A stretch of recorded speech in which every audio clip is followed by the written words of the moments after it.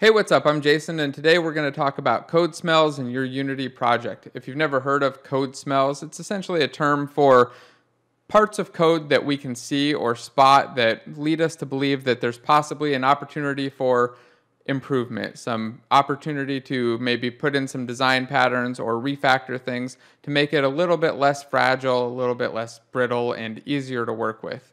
So in this example, what we're going to do is take a look at the switch statement code smell. If you've used a lot of switches, don't worry, I'm going to show you some really cool tricks so that you can avoid them. And if you've never used switches before, don't worry, I'll show you what those are, how they work, and how you should minimize them and what you can use as an alternative. So for this example, I've set up a simple character, and the character is going to use some spells on other characters.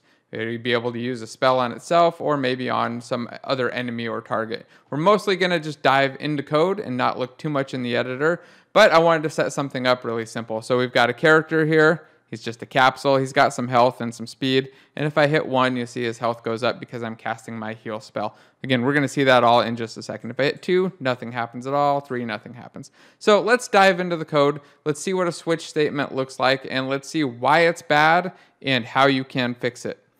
So here's our character class. Before I dive into the switch right here in the middle, let's just take a real quick overview of what we've got going on here. We have a health field, a speed field, and an isPlayer field. Those are just variables that we can adjust and see in the inspector just to know what's going on and how things are working. And the isPlayer, you'll see we're going to use for actual target checking. Then we have a public version of isPlayer, which is just wrapping this private serialized field using an expression body property. If you've never seen this, it's just returning back the value of that, but making it so that we can't actually change the value of isPlayer, but we can set it from the serialized field or from the editor. Then we have an update method. Well, we have a target here, but I'm just kind of hard setting this target, and I even put a comment that we would probably do something to pick a target. But our update is where some actual work happens. We check to see if I press alpha 1, which is just 1 on the keyboard, or alpha 2, which is 2 on the keyboard. And you'll see that if I hit 1, we call use spell on other character. We pass in the target, and we use a heal spell type. If we do 2, then we do a damage spell type. Exact same code, just different value there. Now the spell type is an enum. Let's go to the definition of it. So I'm just going to go to heal, click on it, and hit F12 to go to definition. And you see here that we have, in my example, 3 spell types that are actually hooked up, 3 that are not hooked up. That's why they're gray, because they're not referenced. And really the opportunity to add dozens or even hundreds of other spell types. Think of any game that you've played, all of the different spell types that could be there. Some games it might be tiny, but a lot of games it could be a giant number of things. And that's kind of where this turns into a mess. So let's go back to the character. So if we look at our use spell on other character, and let's start zooming in here. Let's take a look at the code nice and big. We take a target and a spell type, and then we check to see if the target is valid by calling into this spell target checker is valid target for spell type. We give it the thing, ourself, the caster, the target, and the spell type, and it's going to tell us whether or not it's valid. So we can only heal players if we're a player. We can only damage NPCs or non-players if we're a player, and then the opposite for players or NPCs, right? NPCs can only heal each other and they can only damage players, at least in this example. Of course, we could have whatever setup we want and implement this however we want, but I wanted to show a simple implementation of that. Then we check to see if the target's valid. If it's not a valid target, we just bail out and don't do anything. But if the target is valid, we do a switch here. Now, a switch will do some logic based on what the value of the thing that we're switching on is. So since the switch type is spell type, the thing that we're passing in here is spell type, we have case statements for the different possible values. So if the value here is damage, so if the one that we passed in is damage, then we're going to call the code after this case statement, the target modify health, and pass in a value of -5, and then break. The break just says, hey, we're ending the case, we're done with it, we don't need to do anything else, this is the one, we've dealt with it. Now, you may also see switch statements that have brackets like this. It works the same, does the same thing. We can do it with or without the brackets. Just wanted to show that so that everybody knows that there's no real difference there. So then we check to see if it was damage, we did the damage. If it was a heal, we see that we're not actually doing negative damage. We're changing the health by +10. And if it's a root, then we call target.setSpeed. And let's take a real quick look at the modify health and set speed. Oh, we can just scroll down, you can see them. we add the health and set the speed. Very simple, right? Not a lot going on here. So you might think like, okay, this is cool, this works. So if we wanted to add in another one, we just go down here and add in the next case statement, right? And in fact, if we went and looked at our spell types, we see that we haven't actually implemented most of these. So let's say we wanted to implement change model. We went back over here. To do that, we would add a case statement, spell type. Whoops, we have to fix that, dot change model, and we put a colon here. Then we'd say like target dot change model and give it whatever. Maybe we'd be able to pass in a model type or something, but for now, we'll just pick a random model and break. And then we'd implement this on the target so that the target can actually change model. So to do that, by the way, I just hit Alt-Enter and then Enter again to generate it. The keyboard shortcuts are a little bit different depending on the editor, but just about every editor will do that. There's a generate method, so just find it, Control period or Alt-Enter is usually it. And then here we could maybe change the model, right? And you would think, okay, this could work. Maybe it does something. In fact, let's try it out, right? Let's do a debug.log. We're not going to actually change the model, but we'll say changing model. This is going to show where this goes wrong and why we run into problems. Right, so I set this to changing model, or say changing model, and I'm going to just go up here, and when I hit alpha 2, instead of doing damage, I'll do change model. Now, of course, in a real game, we wouldn't hard code our spells to our abilities, probably. I mean, we might, depending on the type of game, but in general, we wouldn't really do this kind of a setup, but I wanted to keep it really simple so that we can demonstrate it. So let's hit play. In fact, for that kind of a setup, we'd probably build some hotbar system or something. So here we go. It started. Now I'm going to hit 2, but I want to go to the console window because I want to see the log. Nothing's happening, right? So if I hit 1, I see my health is going up because the heal one's calling. But if I hit 2, nothing's happening. The reason for that isn't obvious when you look in here, right? If I look in here and go, okay, why is this not working?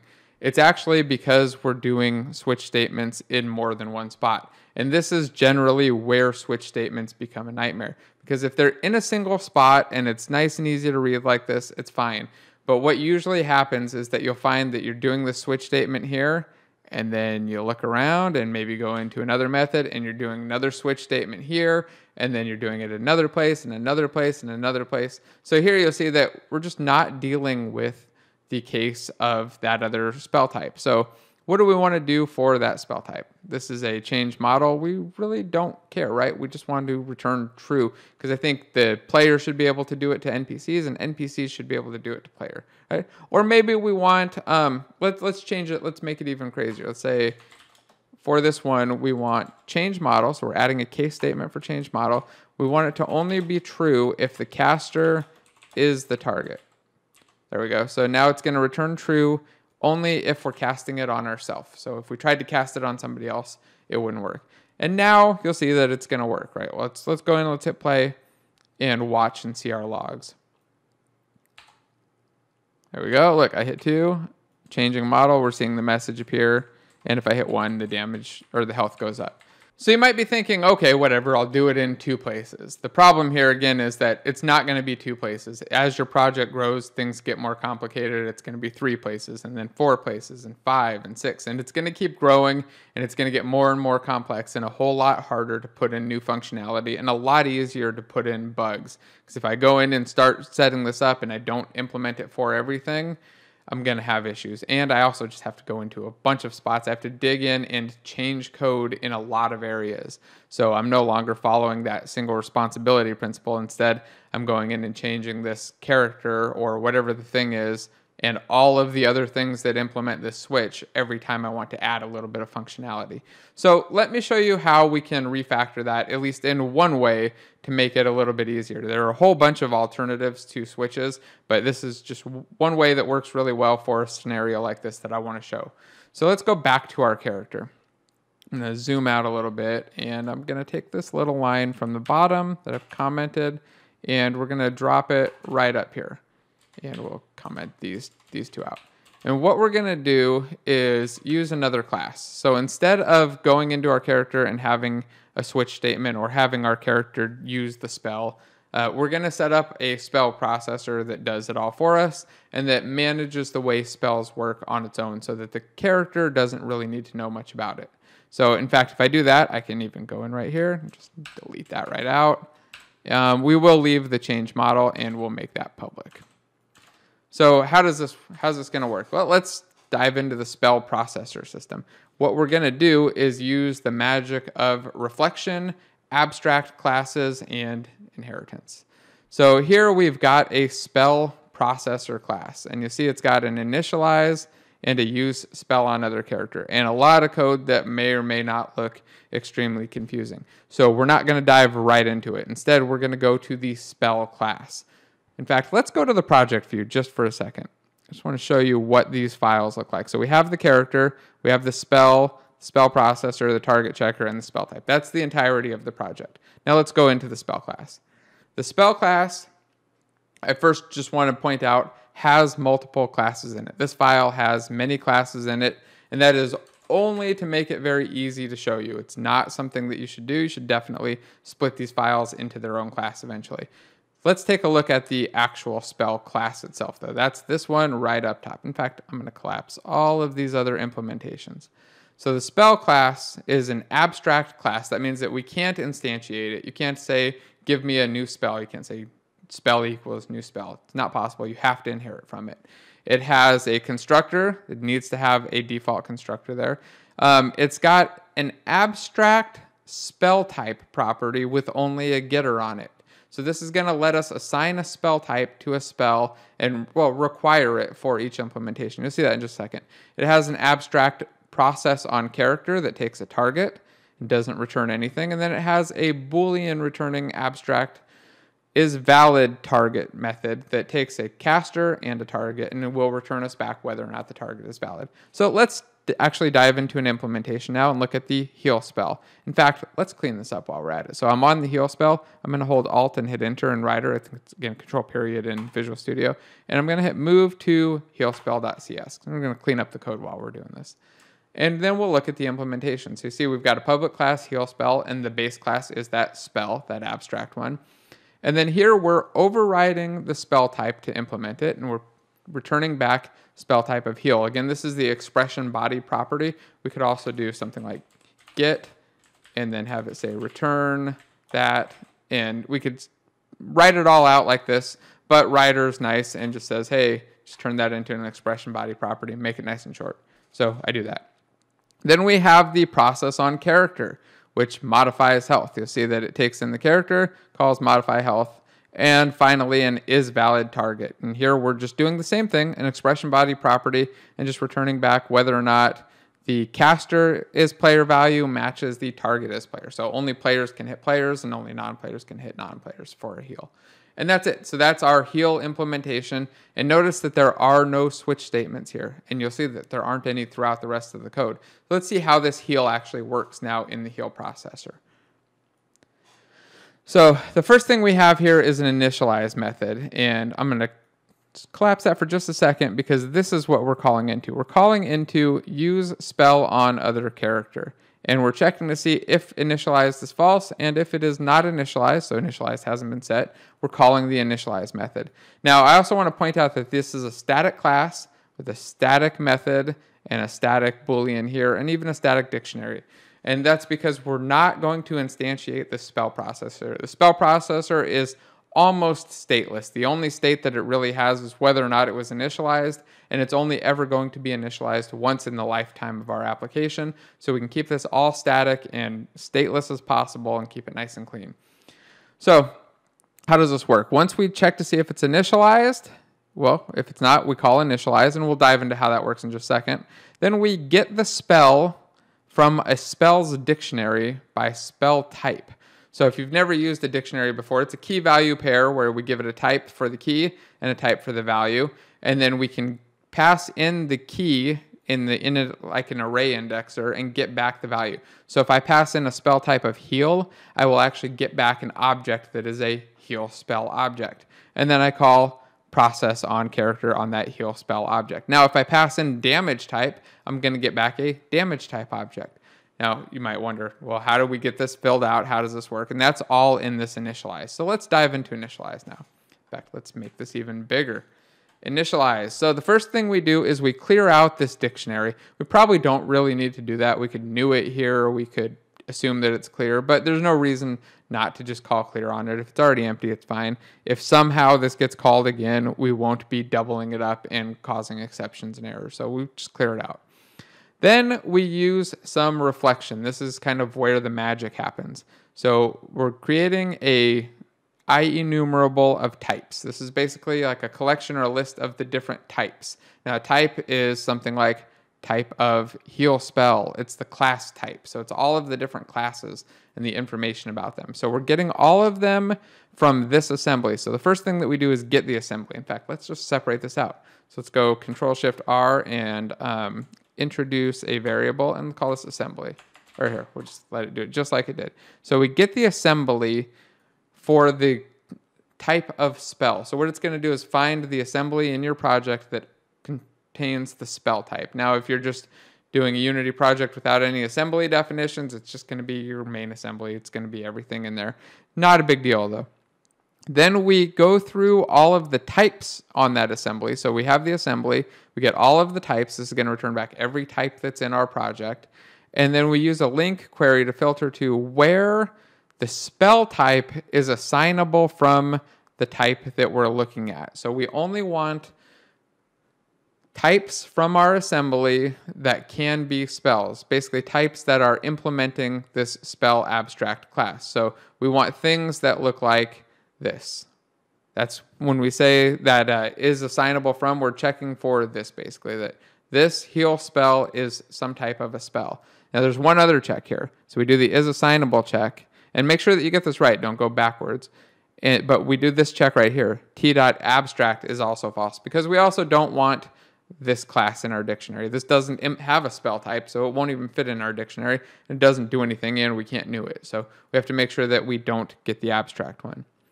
Then I loop through all of the spell types, and we call another magic little method here, activator.createInstance. And the way this works is you can give it a type at runtime, and it will create an instance of that type. Now, it's going to return it back as an object, so we just cast it as a spell because I know it's going to be a spell because I can see my code right there. And then once we get that instance of it, we add it to the dictionary. So we say spells.add, we give it the spell type. And remember, this is going to return back the implemented version of it. So on the heal spell, it's going to return back heal spell. And then we add that in. In fact, I think it would be fun and interesting to just kind of step through this. So let's do it. Let's add a breakpoint here, and I'm going to hit F5. And if all goes well, I'll go in here, I'll hit play, and we should get the initialize call right away, not crash, and everything will work magically. Get to see exactly what's going on here. All right, so it's running. Oh, I need to actually click, right? Because we don't initialize until I try to cast. There we go. I hit 1. Jump back over to the editor, and there we go. We've got spell types is an IEnumerable or a where iterator array, and if I click on it, we can see the results. I can expand it out here. We have heal spell, damage spell, and root spell, and these are all just types. So then if we step in, so I'm just going to hit, I can't hit F10 because that'll stop my recording. So I'm going to add a breakpoint here. We'll hit F5. And then you'll see that we've added, or we've created a heal spell because that was the first type in there. So it took a heal spell, it created it, and the return value for spell type is heal. And if I just do like another F5, we'll go to the next one. And that's going to give us the damage, and we now have a damage spell. And if I hit F5 again, it's going to continue on one more time through the loop, give us the root spell and the root spell type. And then if I hit it one more time, it should go to that initialized. Yep. And then I'll get rid of these breakpoints and hit F5. So hopefully that shows you what's happening. We're creating these objects, we're adding them to the dictionary, and they're staying there forever so that we can use them again in our spell processor right here when we call that process on character. So let's add a breakpoint here. Let's just see what it's doing again. In fact, let's put them right there too. Go back in, and I'm going to hit 2. That's the one for change model. What happened? Let's try it again. Nothing. So, oh, I know why. If we go back to our character, nothing happened because I didn't actually implement it here. So let's stop playing, and we will copy that, drop it down, and put change model there. And hit F5 again to start debugging. We'll go back. Oh, I need to stop the editor before it Stop both of them. If you're ever debugging, by the way, make sure that you stop everything, go back in, rebuild, which is Control-Shift-B in here, or F6, and then attach. If you attach and stop and try to change things while the editor's still running, you won't get a new version and everything will be weird and not work right. Okay, so there we go. We're in and we're going to hit 2. And here's our breakpoint. We're at the initialize check. We have not initialized. Again, I can't hit F10, but I'll hit F11. You see that it steps there and it wants to initialize. I'm just going to let it initialize. I'm going to hit F5 and go down to this breakpoint.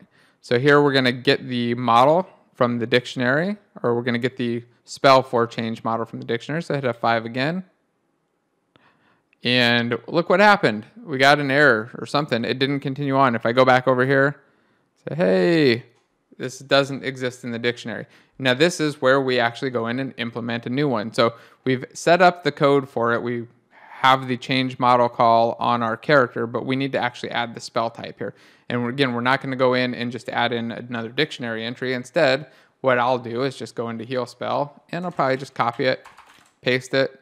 I'll change this to be change model spell. We'll change this to be change model. And then here we'll change the way it processes to do change model. Again, the processing will probably be a bit more complicated. We'll also change this constructor. The default constructor should match the name, not be something wrong and invalid that causes an error. But again, the process, I was going to say, should be relatively complex sometimes. Sometimes it's going to do more than just call a single method on a thing. And that's, again, where the switch statements will get messy, because right now we have that one-liner in there. When those grow out to be 4, 5, 6, 10 lines, or start to call a bunch of methods, it gets a lot more complicated. If we have it in the separate code, the separate class file, it's a whole lot easier to manage. And we know where everything is for this thing. So change mode spell, or change model spell, I mean. It's going to call change model. And then how does the targeting work again? Oh, that's right. We want to check to see if the caster is the target.